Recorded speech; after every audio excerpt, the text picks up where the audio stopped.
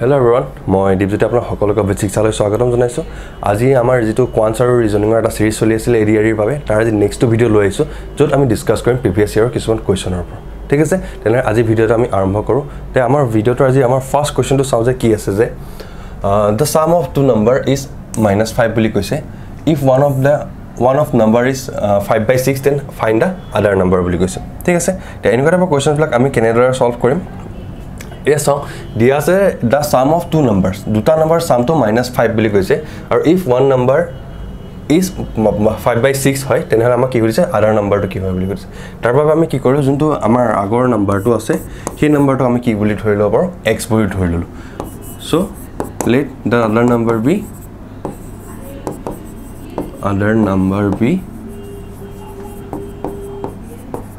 x. ঠিক আছে, আমাৰ আগৰ যটো ইটো নম্বৰ আছে আমি x বুলি ধৰিলো। দেন আমাক কৈছে কি the sum of two numbers মানে x according to question আমাক কি কৈছে x আৰু কাৰ লগত কি কৈছে x plus 5/6 আমি যদি সাম কৰো তেনে তাৰ ৰিজাল্ট আমি কেন পাম বুলি কৈছে the sum of two number is -5. ঠিক আছে, দেন এটা যদি এটা আমি সলভ কৰো মানে কাৰ ভ্যালু লাগে আমাক x ৰ ভ্যালু লাগে। ইয়াৰ পৰা যদি আমি x ৰ ভ্যালুটো উলিয়াব বিচাৰো x = কিমান হ'ব x = হৈ যাব -5 - 5/6 আৰু এটা যদি আমি সলভ কৰিলে কেনেকৈ হ'ব ইয়াটো ইয়াৰ পৰা আমি কি কৰিব পাৰো -2 কমন ল'ব পাৰো বা আমি যদি ডাইৰেক্টলি নৰমালি সলভ কৰো আমি কি কৰিব কেনেকৈ সলভ কৰিব পাৰো 6 থাকিলে এলসিএম ললো আমি 6 হ'ল তে 1 আৰু 6 ক কিমান বাৰ যায় আপোনাৰ 6 টাইম 6 আৰু 5 মাল্টিপ্লাই কৰিলে 5 6 গুণ 30 হৈ গ'ল। দেন আপোনাৰ হাতত কি থাকিলে মাইনাস থাকিলে 6 আৰু 6 কেইবাৰ যায় একবাৰ 6 5 গুণ 6 আপোনাৰ কি হয় 6 আৰু 6 এবাৰ যায় সেই 1 5 গুণ 5 হৈ গ'ল। তেনে আমাক ইয়াৰ পৰা কি উলিয়াব লাগে যে ইয়াৰ পৰা আমাৰ কি কৰিব লাগে এটো যদি আমি সলভ কৰি দিম হ'ব 35 - 35/6 তে -35/6 আমি যদি মিক্স ফ্ৰেকশনত লৈ যাওঁ যেহেতু ইয়াত আমাৰ প্ৰত্যেকটো কোৱেশ্চন মিক্স ফ্ৰেকশনত আছে যেহেতু এই কোৱেশ্চনটো যদি আমি মিক্স ফ্ৰেকশন লৈ যাওঁ তেতিয়া কি হ'ব 6 ৰে যেতিয়া মই 35 ক ডিভাইড কৰিম 5 6 গুণ 30 হৈ যাব আৰু আমাৰ হাতত থাকিব কিমান 5 বাকি থাকিব। সো আমাৰ কাৰেক্ট এনসাৰটো হৈছে কি -5/6 এটো হৈছে কি আমাৰ কাৰেক্ট এনসাৰ। আৰু হেতু বস্তু আমি কি কৰিব ডাইৰেক্টলি যদি আমি চাও এটা -2 কমন লৈ আমি ডাইৰেক্টলি ইয়াৰ পৰা এনসাৰটো ল'ব পাৰো। ঠিক আছে, দেন নেক্সট কোৱেশ্চনটো যদি আগবাঢ়ো নেক্সট কোৱেশ্চনটোত কি দি আছে যে a boy was asked to write 2 to the power 5 into 9 square. ঠিক আছে 2 to the power 5 আৰু into 9 square বুলি কৈছে but he wrote 2592. what is the numerical difference between two numbers? তাক এজন ল'ৰা আছিল তাক লিখিবলৈ কৈছিল যে 2 to the power 5 into 9 square but he লিখিলে কিমান 2592. তে আমাক খুদিছে যে এই যোন দুটা ভ্যালু পালো সেই দুটা ভ্যালুৰ মাজৰ ডিফাৰেন্সটো এটা এই দুটা ভ্যালুৰ মাজৰ ডিফাৰেন্সটো ল'বৰ কাৰণে আমি ফাৰ্স্ট এটো ভ্যালুটো উলিয়াই লওঁ কিমান হ'ব 2 to the power 5 মানে আমি সকলো জানো 32 আৰু 9 স্কয়াৰ মানে কিমান হয় 81 আৰু এটা যদি মই চাও 91 32 আৰু 81 যদি মই মাল্টিপ্লাই কৰি চাও ইফালে 32 81 তে 32 আৰু 81 কৰিলে 2 3 গুণ 3 8 গুণ 16 17 18 19 9 1 থাকিলে 8 3 গুণ 24 1 25 2592 হৈ গ'ল। ঠিক আছে, তে 2592 পালো ইয়াৰ ভ্যালুটো আমি কেন পালো 2592 এ পালো 2592 এ পালো। এটা চাও যে আমাক নেক্সট কি কৈছে যে what is the numerical difference between two numbers? কোন দুটা নাম্বাৰস এটো নাম্বাৰ আৰু এটো নাম্বাৰ ৰিজাল্ট আমি কেন পালো 2592 আৰু এটো ৰিজাল্ট আছিল অলৰেডি পাই থোৱা আছে যে 2592 ইহত দুটাৰ মাজৰ ডিফাৰেন্সটো কিমান হ'ব তেনে হলে ইহত দুটাৰ মাজৰ ডিফাৰেন্সটো হ'ব আমাৰ 0 মানে কোনটো অপচন নম্বৰ বি হৈছে কি আমাৰ কাৰেক্ট এনসাৰ। ঠিক আছে, বুজি পালে এটো এটা ইম্পৰ্টেন্ট কোৱেশ্চন হয় কি দিয়া থাকিলে যে আপোনাৰ 2 to the 5 দিয়া আছে আৰু আপোনাৰ লগত কি দিয়া আছে 9 স্কয়াৰটো মাল্টিপ্লাই কৰি থোৱা আছে। যেতিয়া এনেকুৱা টাইপৰ কোৱেশ্চনছ বিলাক থাকে আমি অকমান ইয়াৰ ভ্যালু বিলাক মনত ৰাখিব লাগিব অলপ এইবিলাক ভ্যালু আমি জানিব লাগিব যে 2 to the power 5 মানে কি হয় 2 into 2 into 2 into 2 into 2 9 square মানে কি 9 into 9 আমি এই ভ্যালুখিনি কি কৰিব লাগিব আমি গম পাব লাগিব আমি এইখিনি জানিব লাগিব। ঠিক আছে, সেম তেনেকৈ যেতিয়া আমি নেক্সট কোৱেশ্চনটোলৈ যাওঁ এটা নেক্সট কোৱেশ্চনটো দি আছে in what time will 1000 become ₹1331 at 10% per annum compound interest? ঠিক আছে, এটা কম্পাউণ্ড ইন্টাৰেষ্টৰ কথা আহিলে চক্ৰবৃদ্ধি সূতৰ কথা আহিলে চক্ৰবৃদ্ধি সূতৰ কথা অহাৰ লগে লগে আমি ইয়াৰ কি কৰিব জানিব লাগিব ইয়াৰ ফৰ্মুলাটো জানিব লাগিব। এতিয়া যদি চাও আমি চক্ৰবৃদ্ধি সূতৰ ফৰ্মুলাটো এটা কি হয় আমাৰ a = p 1 plus r/100 whole to the power কি হয় n হৈ যায়। ইয়াতে কি হৈ আছে আপোনাৰ P মানে হৈছে কি আপোনাৰ মূলধনটো যোনটো আমাৰ প্ৰিন্সিপাল আছিলে R মানে হৈছে কি আমাৰ ৰেট অফ ইন্টাৰেষ্ট N মানে হৈছে কি আমাৰ টাইমটো আৰু A মানে হৈছে কি আমাৰ এমাউন্টৰ কথা কোৱা আছে ঠিক আছে ইয়াতে আছে in what time will 1000 rupees মানে এটো প্ৰিন্সিপালটো কথা কৈছে প্ৰিন্সিপালটো হৈ গল কিমান আমি কিমান পাই গলো 1000 rupees ঠিক আছে become 1331 এটো হৈ গল কি আমাৰ এমাউন্টটো যেতিয়া আমি তাতে interest লগাব তেতিয়া আমাৰ কি হৈ যায় 1331 হয় at 10% interest বুলি কৈছে ঠিক আছে 1 plus 10% interest ৰ কথা কৈছে দেন আমাক per annum in interest কি কৈছে 10% per annum compound interest ঠিক আছে in what time বুলি কৈছে না আমি টাইমটো নাজানে কা টাইমটো আমি কি ৰাখিছো n হিচাপে ৰাখিছো তাৰপিছত টাইমটো n হিচাপে ৰাখিছো তেনে আমাৰ কাৰ ভ্যালু ওলাব লাগে আমাৰ ওলাব লাগে কাৰ ভ্যালু n ৰ ভ্যালু এটা n ৰ ভ্যালু ওলাব কাৰণে আমি কি কৰিম ইয়াতে 1331 ৰ তললৈ আমি 1000 টো লৈ আহিলো তে 1000 টো লৈ অহা লগে লগে এটা যদি মই আপোনাৰ সলভ কৰো কিমান হ'ব এটো 110 by 100 whole to the power n হৈ গল তে এইটো বস্তু যদি মই এটা সলভ কৰিম আমি ইয়াৰে a0 ক্যান্সেল গল তেন হয় ইয়াত থাকিলে 1331 মানে আমি যে এটো যদি মই 11 কৰো তেতিয়া হলে কি হ'ব 1331 হ'ব মানে 11 ৰ কিউব ললে কি হয় 11 ৰ কিউবটো হয় 1331 তা আৰু সেম তেনেকা যে 1000 আছে হেতু কাৰ কিউব হ'ব 10 ৰ কিউব এটো বস্তু মই এনেকৈ লিখিব পাৰো 11 by 10 whole to the power 3 equals to কি পালো ইফালে 11 to the power 10 whole to the power n the both side কি হৈছে 11 to the power 10 whole cube হৈছে আৰু 11 to the power n to the power n হৈছে এটো আমি এটা ফৰ্মুলা পঢ়িছিল যে a to the power n equals to আপোনাৰ a to the power m হলে কি হয় n equals to m হৈ যায় পঢ়িছ লেখাৰ আমি কি কৰিব ইয়াৰ পৰা ডাইৰেক্টলি লিখিব পাৰো যে n equals to কি হৈ যায় 3 হৈ যায় ইয়াৰ পৰা আমি ক'ব পাৰো যে n ৰ ভ্যালু কিমান হ'ব n ৰ ভ্যালু হৈ যাব 3 মানে কোনটো অপচন নম্বৰ 8 হৈ যায় কি আমাৰ কাৰেক্ট আনসাৰ ঠিক আছে বুজি পালো আমি ইয়াৰ কাৰণে আমাৰ কি জানিব লাগিব যে যোনটো চক্ৰবৃদ্ধি সূত্ৰৰ ফৰ্মুলা আছিল সেই ফৰ্মুলাটো আমি জানিব লাগিব যদি আমি এই ফৰ্মুলাটো জানো তেনে কি হ'ব পাৰে আমাৰ ইকুৱেচনটো সলভ কৰিবৰ কাৰণে আমাৰ সুবিধা হ'ব আমাৰ কাৰণে ইজি হৈ যাব ঠিক আছে নেক্সট তেনেকে নেক্সট কোৱেচনটো যদি যাও তে নেক্সট কোৱেচনটো কি দিছে at what rate of simple interest in 4 years a sum of money will become 4 times the principal ঠিক আছে প্ৰিন্সিপালৰ 4 টাইমস হৈ যায় বুলি কৈছে ইন কি ৰেটত হৈছে আমাৰ r ৰ ভ্যালু লাগে লগতে কি হৈছে সিম্পল ইন্টাৰেষ্ট বুলি কৈছে তা সিম্পল ইন্টাৰেষ্ট বুলি কলে আমি সকলে ফৰ্মুলাটো জানিব লাগিব সিম্পল ইন্টাৰেষ্টৰ ফৰ্মুলা কি হয় PNR by 100 ঠিক আছে তা আমি চাও যে এই কোৱেচনটো PNR by 100 ফৰ্মুলা ইউজ কৰি আমি কৰিব পাৰিম নে নাই এটা যদি আমি এই কোৱেচনটো আমি যদি মূলধনটো আমি যদি p বুলি ধৰো ঠিক আছে p বুলি ধৰো তেনে এটা কি বুলি কৈছে যে at what rate a simple interest in 4 years a sum of money will become 4 times যেহেতু এটা 4 times হয় বুলি কৈছে তেনে এটা কিমান হৈ যাব 4p হৈ যাব ঠিক আছে দেন আমাৰ ইয়াৰ পৰা যদি আমি সিম্পল ইন্টাৰেষ্ট উলিয়াও সিম্পল ইন্টাৰেষ্ট উলিয়ালে কি হ'ব যে এটো 4p আছিল 4p হৈ গল দেন প্ৰথমে কি আছিল p আছিল তা 4p - p কৰিলে আমাৰ তাৰপা কিমান পালো সিম্পল ইন্টাৰেষ্টটো 3p পালো এটা আমাৰ যেতিয়া আমাৰ সিম্পল ইন্টাৰেষ্টৰ ফৰ্মুলাটো ইউজ কৰিম SI ইকুৱেল হয় কি PNR by 100 যেহেতু এই যেতিয়া আমি এই ফৰ্মুলাটো ইউজ কৰিম তা SI ভ্যালুটো আমি পালো কিমান 3p SI ভ্যালুটো পালো আমি 3p simple interest value p ভ্যালুটো আমি অলৰেডি পাইছিলো কিমান p n ৰ ভ্যালুটো আমি গম পাও 4 আৰু r ৰ ভ্যালু গম পাও আমি না জানো ডিভাইডেড বাই 100 এটা 4 এ 100 ক মই যেটা ডিভাইড মাল্টিপ্লাই কৰিম কিমান হ'ব 25 টাইমস যাব তাৰ পিছত 4 এ 100 ক 25 টাইমস গল ap ক্যান্সেল গল দেন আমাৰ থাকিলে কি 3 ইকুৱেলস টু থাকিলে r by 25 the r by 25 মানে কি আমাক r ভ্যালু লাগে r ইকুৱেলস হৈ গল কিমান 25 into 3 equals to 75% the r percent মানে আমি গম পালো কিমান 75% the 75% যদি চাও অপচন নম্বৰ কোনটো অপচন নম্বৰ সি হৈছে কি আমাৰ কাৰেক্ট আনসাৰ ঠিক আছে এটো আমাৰ একো কৰিবলগীয়া নাছিলে একদম ইজি কোৱেচন আছিলে আৰু এইটো কোৱেচন আমাৰ লাষ্ট এক্সামত দেখা গৈছে যে ধৰি লওক আপোনাৰ কি দিয়া থাকে সিম্পল ইন্টাৰেষ্ট দি থোৱা থাকিব আপোনাৰ কি ক মূলধনটো যোনটো থাকে এটো কি হয় যেতিয়া আপোনাৰ অলপ এটা টাইম দিয়া থাকে সেই টাইমৰ পিছত কি হয় সেই মূলধনটো আপোনাৰ 2 গুণ 3 গুণ 4 গুণ এনেকৈ দি থোৱা থাকিব তাৰ পৰা আমাৰ কি উলিয়াব লাগে যোনটো ৰেট থাকে সেই ৰেটটো আমাক কি কৰে সোধে ঠিক আছে তেনে এই কোৱেচনটো আমি সলভ কৰিব পাৰিম এনেকুৱা টাইপৰ কোৱেচন আহিলে দেন নেক্সট কোৱেচনটো যদি চাও কি দি আছে এ নাম্বাৰ when decrease by 12.5 এটা চাও 12.5 বুলি কোৱাৰ লগে 12.5% বুলি কোৱাৰ লগে আমি এটা কথা জানিব লাগিব যে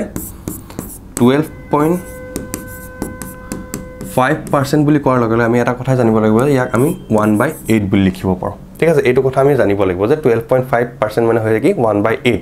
then becomes 119 বুলি কৈছে ঠিক আছে দা নাম্বাৰ ইজ বুলি কৈছে আমাৰ তেনেহলে নাম্বাৰটো কি হয় কৈছে এটা নাম্বাৰক যদি আমি ডিক্ৰিজ কৰো 12.5% তেনে সেই নাম্বাৰটো আপোনাৰ হয় কি কিমান বুলি কৈছে 119 আমি এতিয়া কলো যে আমাৰ কি হয় 12.5% মানে আমি গম পাব লাগিব কিমান 1/8 তে 1/8 ৰ 8 টো হৈছে কি অৰিজিনেল নাম্বাৰ 8 ৰ পৰা মই কি 1 মাইনাস কৰিম 1 ডিক্ৰিজ কৰিবলৈ কৈছে 8 ৰ পৰা যেতিয়া মই 1 ডিক্ৰিজ কৰিম তেতিয়া মই নাম্বাৰটো কিমান পাম 7/8 ঠিক আছে 7/8 পালো 7/8 টো কাৰ কথা কৈছে x ৰ ঠিক আছে x টো কি হৈছে যোনটো আমাৰ এটা নাম্বাৰ আছিল যে সেই নাম্বাৰটো কথা কৈছে তে এই নাম্বাৰটো ইকুৱেল টু হৈ যায় কিমান আমি পাও 119 বুলি কৈছে এটা এইটো বস্তু যদি মই সলভ কৰো তো যদি মই সলভ কৰো কিনকে ওলাব x = হৈ যাব মোৰ কিমান 119 into 8/7 7 এটা যদি মই 119 ক কৰো কিমান টাইমছ যাব 17 টাইমছ তে 17 এ যদি মই কৰো 136 17 into 8 কৰিলে মই পাই যাম কিমান 136 আৰু 136 হৈছে কি আমাৰ কাৰেক্ট আনসাৰ যেহেতু 12.5% টো কি হয় আপোনাৰ 1/8 কি হয় আমি যেতিয়া পাৰ্সেন্টেজৰ ক্লাছটো কৰিছিল পাৰ্সেন্টেজৰ ক্লাছ আমি শিকিছিলো যে কেনেকৈ হয় 1/8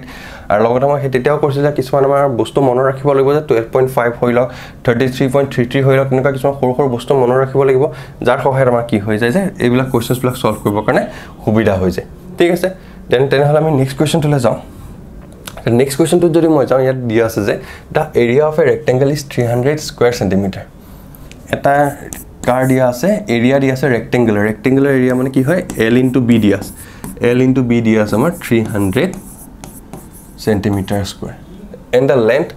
of its diagonal is 25 centimeter boli koise jodi rectangle to enipa hoy aru yar jodi length to di thwa thake mo kiman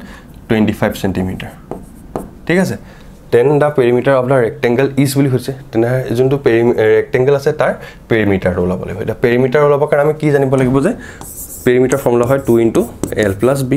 হৈ গল এটা 2 into l plus b জানিব কাৰণ আমি কি জানিব লাগিব হয় l জানিব লাগিব আৰু b জানিব লাগিব ফাৰ্স্ট আমি কি কাম কৰিব লাগিব সেই l আৰু b টো উলিয়াই ল'ব লাগিব ঠিক আছে সেই l আৰু b টো আমি কেনেকৈ উলিয়াম এই যোনটো আমাৰ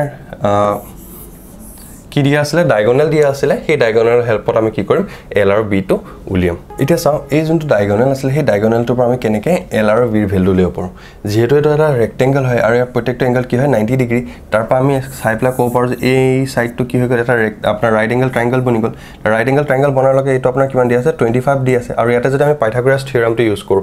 যদি আমি ইয়াতে পাইথাগোৰাছ থিওৰামটো ইউজ কৰো তেতিয়াহলে আমি ক'ব পাৰো যে কি হ'ব ইয়াতে 25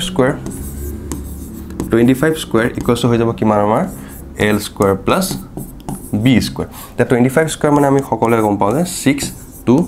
5 হৈ যায় আমাৰ 25 square l square plus b square হৈ গল 25 square ওলোৱাৰ পিছত আমি কি কৰিব পাৰো ইয়াতে l 25 square equals to l square plus b square আমি কি লিখিলো 625 equals to l square plus b square এখন এটো যদি আমি এটা নাম্বাৰ হিচাপে ৰাখি থওঁ এটা আমি ইউজ কৰিম কোড ইউজ কৰিম এটা মই কৈ আছো সক তে নেক্সট স্টেপত আমি কি কৰিলো সাপোজ এটা নেক্সট স্টেপত আমি কৰিম যে যোনটো আমাৰ l plus b আছিলে l plus b তাক হোল স্কয়াৰ ফৰ্মুলাত যদি ভাঙো আমি কি আছিলে l plus b whole square formula ভাঙিলে আমি কি পাও l square plus b square plus twice lb এটো a plus b whole square formula আছে আৰু l square plus b square ভ্যালুটো আমি ইতিমধ্যে পাই গলো যে কিমান হয় 625 625 plus twice lb ভ্যালুটো আমি গম পাও সক এটো পাইছিলাম তো lb ভ্যালুটো আমি পাইছিলো কিমান 300 তেনে twice lb হবে কিমান 2 into 300 মান কিমান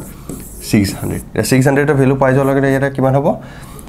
5212 মানে 1225 হৈ গল এটা 1225 মানে আমাৰ কাৰ ভ্যালু আছে l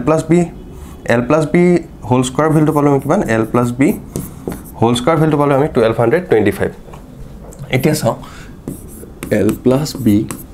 whole square equals to পালো আমি কিমান 1225 ইয়াৰ পৰা আমি কাৰ ভ্যালু লব লাগে l plus b ভ্যালু লব লাগে l plus b ভ্যালু আমি কিমান বুলি ক'ব পাৰো ইয়াৰ পৰা 1225 ৰ স্কয়াৰ ৰুট কৰিলে আমি কিমান পাম 35 পাম এতিয়া আমি পালো কি l ৰ ভ্যালুটো l plus b ভ্যালুটো পালো কিমান আমাৰ 35 l plus b ভ্যালুটো যেতিয়া আমি 35 পালো আমাক সুধিছিলে কি the perimeter of the rectangle is মানে কি আছিল perimeter formula 2 into l plus b আসলে 2 into l plus b মানে কি 2 into 35 2 into 35 যদি কৰম কিমান হ'ব 70 সেন্টিমিটাৰ 5 গুণ 10 শূন্য হাত যাব 1 3 গুণ 6 1 7 এটো হৈ গল কি আমাৰ 70 সেন্টিমিটাৰ হৈছে আমাৰ কোনটো অপচন নম্বৰ বি টো হৈছে কি আমাৰ কাৰেক্ট আনসাৰ ঠিক আছে এই কোৱেশ্চনটো ইম্পৰ্টেন্ট কিয় হয় কাৰণ ইয়াত আমি দুটা মেথড ইউজ কৰিলো ফাৰ্স্ট আমি কি কৰিলো যোনটো আমাৰ এৰিয়াৰ ফৰ্মুলা আছে হেতু ইউজ কৰিলো দেন আমি কি কৰিলো পেৰিমিটাৰ ৰুলৰ ফৰ্মুলা ইউজ কৰিলো দেন আমি কি কৰিলো এটা পাইথাগোৰাছ থিওৰেম ইউজ কৰি পেলাই আমি তাৰ পৰা l + b² ভ্যালুটো উলিয়াই ললো তে l² + b² ভ্যালুটো উলোৱাৰ পিছত আমি কি কৰিলো ইয়াতে a + b² ফৰ্মুলাটো ইউজ কৰি পেলাই ইয়াৰ যোনটো l + b² হেৰি আছিল তাৰ ভ্যালুটো উলিয়াই ললো l + b² ভ্যালু যেহেতু উলিয়াই ললো তাৰ পৰা আমি কি কৰিলো l + b ভ্যালু উলিয়াই ললো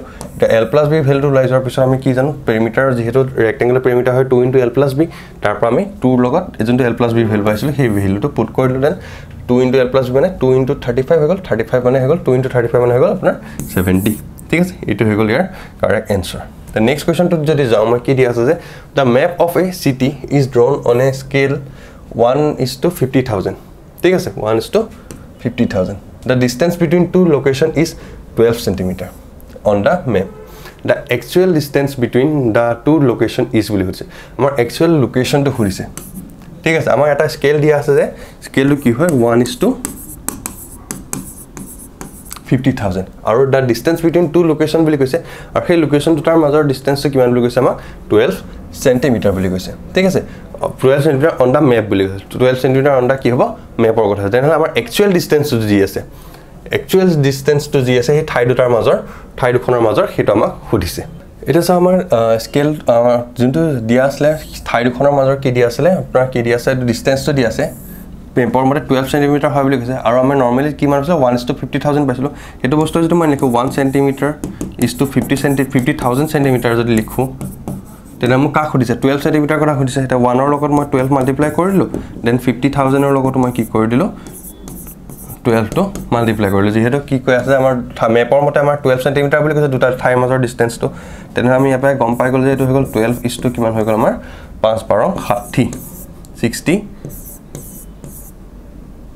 পাঁচটা হইনো 1 2 3 এটা এটো আমি কিহত কনভার্ট হল এটো আমাৰ কনভাৰ্ট হৈছে আমাৰ কিমান সেন্টিমিটাৰত কনভাৰ্ট হৈছে মানে 12 সেন্টিমিটাৰ হৈছে 12 সেন্টিমিটাৰ ইটো আপোনাৰ হৈছে কিমান এটো আপোনাৰ 6 লাখ হৈ গৈছে 1,10,000 লাখ 6 লাখ হৈছে এটা এটো আমি কি কৰিব লাগিব কনভাৰ্ট কৰিব লাগিব কোলে কিলোমিটাৰ কাৰণ কিয় ইয়াৰ প্ৰত্যেকটো কোৱেশ্চন কি হৈ আছে কিলোমিটাৰত আছে প্ৰত্যেকটো অপচন কিলোমিটাৰ আছে কিলোমিটাৰ যেহেতু আছে এটো আমি কি কৰিব লাগিব যোনটো 6 লাখ আছে সেই 6 লাখ তো আমি যেটা কনভার্ট কৰিম সেন্টিমিটাৰটো আমাক যেহেতু আমি কনভাৰ্ট কৰিব লাগিব সেন্টিমিটাৰটো যেটা আমি কনভাৰ্ট কৰিব লাগিব কোলে কিলোমিটাৰলে তেনেহলে আমি কি কৰিম এতে 1 2 3 4 5 টা আছে 1 2 3 4 5 টা আছে সেই 5 টাক আমি কি হে ডিভাইড কৰি দিম 1 2 3 4 5 1,10,000 লাখ 1 লাখে ডিভাইড কৰিম দেন ইয়াৰ 5 টা 0 ইয়াৰ 5 টা 0 কেনসেল গুছি গল তেনে আমাৰ হাতত থাকিলে কিমান 6 to কনভাৰ্ট হৈ গল এটা 6 কিলোমিটাৰলে ঠিক আছে 6 কিলোমিটাৰ মানে হৈছে আমাৰ অপচন নম্বৰ এটো হৈছে কি আমাৰ শুদ্ধ উত্তৰ ঠিক আছে সেম তেনেকে নেক্সট কোৱেশ্চন টলে যদি যায় ইয়া দি আছে the sum of number is 12 বুলি কৈছে the sum of numbers is 12 and the difference of their square is 60 বুলি কৈছে the difference between the two number is সুধিছে ঠিক আছে এই কোৱেশ্চনটো এনসাৰটো আপুনি কি কৰিব কমেন্ট সেকশনত জনাব ইয়াৰ এনসাৰটো কি হয় এটা মই খুৰিছে কি the sum of number is 12 দুটা সংখ্যাৰ নাম্বাৰ সামটো হয় 12 বুলি কৈছে লগতে সেই সংখ্যা গিটাৰ ডিফাৰেন্সটো কিমান বুলি কৈছে স্কয়াৰৰ ডিফাৰেন্স বৰ্গৰ ডিফাৰেন্স আমাক 60 বুলি কৈছে তেনে আপোনাৰ কি হৈছে difference between da two নাম্বাৰস is সুধিছে সেই যোন দুটা সংখ্যা আছে সেই সংখ্যা দুটাৰ আমাৰ ডিফাৰেন্সটো সুধিছে ঠিক আছে এই কোৱেশ্চনটোৰ এনসাৰটো আপোনাক কি কৰিব কমেন্ট সেকশনত জনাব যে কেনেকে সলভ কৰিলে বা ইয়াৰ এনসাৰটো কি হ'ব লাগে ইয়াৰ কমেন্ট সেকশনত জনাব ঠিক আছে তেনেহলে আজিলে ইমানে আসলে নেক্সট ক্লাস আমি ইয়াৰ প্ৰিভিয়াস ইয়াৰ আৰু কিছুমান কোৱেশ্চনস লৈ আহিম যত আমি ডিসকাস কৰিম কি কেনেকুৱা টাইপৰ কোৱেশ্চনস আহে ৰিজনিং কেনেকুৱা টাইপৰ কোৱেশ্চন আহে সকলোখিনি আমি ডিসকাস কৰিম ঠিক আছে এতিয়ালৈকে যদি আপোনালোকে আমাৰ চেনেলটো সাবস্ক্ৰাইব কৰে চেনেলটো সাবস্ক্ৰাইব কৰিব লগতে আমাৰ ভিডিঅ'বিলাকত লাইক কমেন্ট কৰিব ধন্যবাদ